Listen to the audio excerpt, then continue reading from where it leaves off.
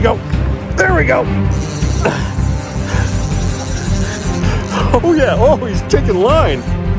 Oh wow, this guy's taking line. Hello there. Thank you for taking the time to click on this video. I do appreciate it. Today, we're gonna talk about saltwater fly fishing. Now, I posted a video sometime back and people were like, you caught those on a fly rod? What the heck are you doing?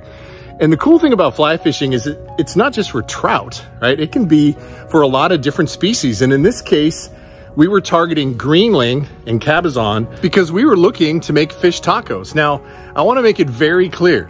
We were targeting bottom fish that were in season. Sometimes you're gonna catch fish that are not in season, and we were very careful to release those fish unharmed, no nets, right? We didn't even touch them. What do you use when you're trying to fish for bottom fish on a fly rod? So I've actually got a 6-weight. I'm a bit undergunned, but this should do the trick, I think. It's a pretty heavy 6-weight with the Sage Foundation with a remix reel. And I had an outbound short, right? Really for casting. I use that rod primarily for sea run cuts, but I put a very long 12-foot fast sinking sink tip. Now, ideally you'd have a full sink line, but it still worked because typically when you're fishing for bottom fish, you are fishing in 30 to 40 feet of water. And if you're just patient and you have a slight current and not too much wind, you can get down far enough to be able to get into some of these fish. Okay, so what flies do you need? We were using heavy weighted flies, so that also helped get things down to where they needed to be. We're using 13-pound fluorocarbon test leaders. So you want something stout because a lot of these fish are super toothy, so you want to have a fluorocarbon leader. 13-pound is pretty ideal for bottom fish. The Clouser minnows that we're using were huge. I actually had somebody tie these for me for tuna fishing. So they have really stout hooks, super sharp, but they're heavy weighted and large because these fish are predatory, right? They want to eat something that's a full meal, right? So a big Clouser minnow really worked well. We started out with something smaller and we weren't getting anything at all. As soon as I tied on this giant Clouser minnow, it was fish on. So if you plan on targeting bottom fish with a fly rod, the key components, right? The key components is you want to let it sink, right? So you're going to need a line, either a very heavy sink tip or a full sink line and a very heavy weighted fly to get down there where the fish are.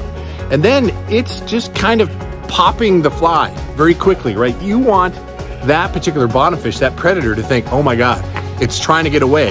And that, a lot of times, is when you get to eat. In fact, I was trying to film Kobe reeling in this big old fish. I was just screaming the line in, right? Reeling in as fast as I could. And then all of a sudden, I couldn't believe what happened. Check this out. Yeah? Well, guess you don't need it. Nice. I'm coming. I want to get it on film.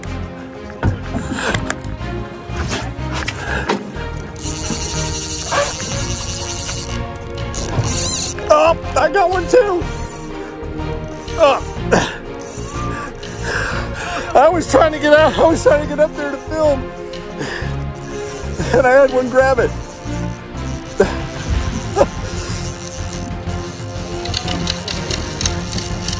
Oh, this is a big ling. Look at that mount. Look at this mount. Oh, it's a big blue too. Let me get down there and get it. That's. Oh, he just broke off. Oh, dang it. Oh boy.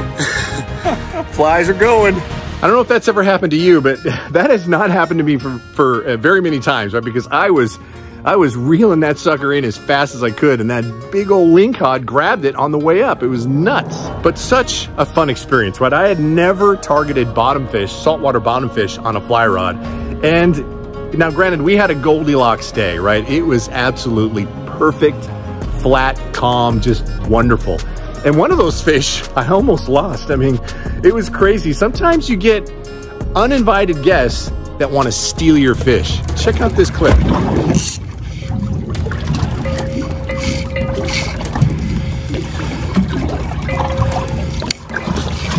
Water. Look at this sea lion just hanging out.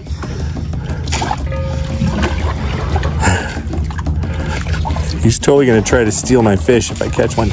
And there he is, there's my fish. Come on, buddy. Don't steal my fish. There he goes. Oh, it's a big fish, too. Oh, look at the bend. No!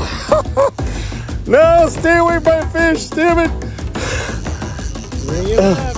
I'm trying. Oh, he's below it. He's below it.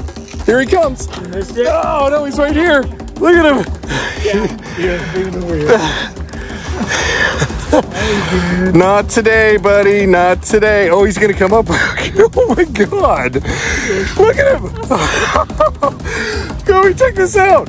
Holy crap. As you can see, he was not happy about that, but we let that fish go, and I like to think that he made it to the bottom. So if you're looking to expand your portfolio on a fly rod, I absolutely recommend fishing for bottom fish. And you can do that off the jetty at the ocean. And right now, in the fall time, it could be pretty nice weather, and you could do it by boat, provided you're in an area that's open and you find an area that doesn't have a ton of current. Because when you have a lot of current, it is tough to get the fly down there. But as you can see in this last video, I mean, we had some great success. And we caught some greenling and had some great fish tacos. All right, everybody, I hope that inspires you to get out there and do a little saltwater bottom fishing with your fly rod, because it's super cool. And why not?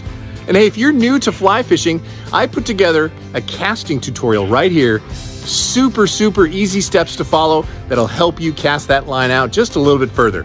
All right, everybody, until the next time, fish on. Sorry, Kobe, I totally botched that one. Well, at least we got to get a video of you holding the fish, so there was that. It's all good.